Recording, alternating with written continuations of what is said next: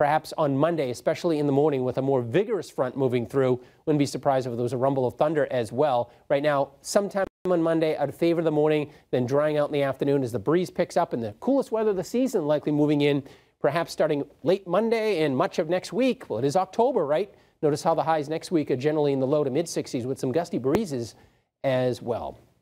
All right, that's your forecast. Of course, now it is time to play Hometown Scramble. We take the towns, we scramble them up, you unscramble them.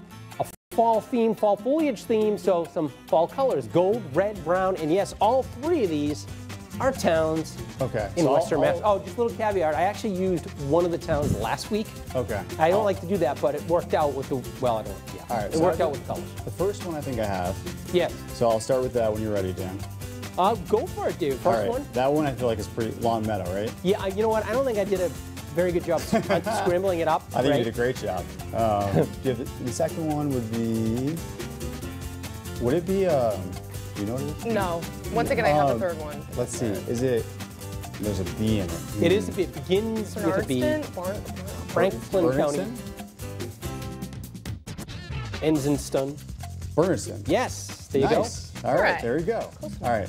And the last one is... This is the one I used last week. Nice. There it is. There you go. We didn't do that bad. That was actually not bad. We do have a winner. Our winner is Jen D.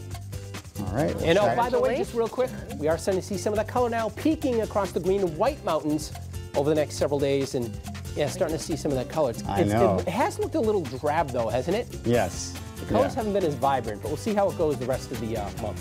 I'm sure we will. Still early on in October. That's right. I'm sure we will. Dan, thank you. All right, still ahead.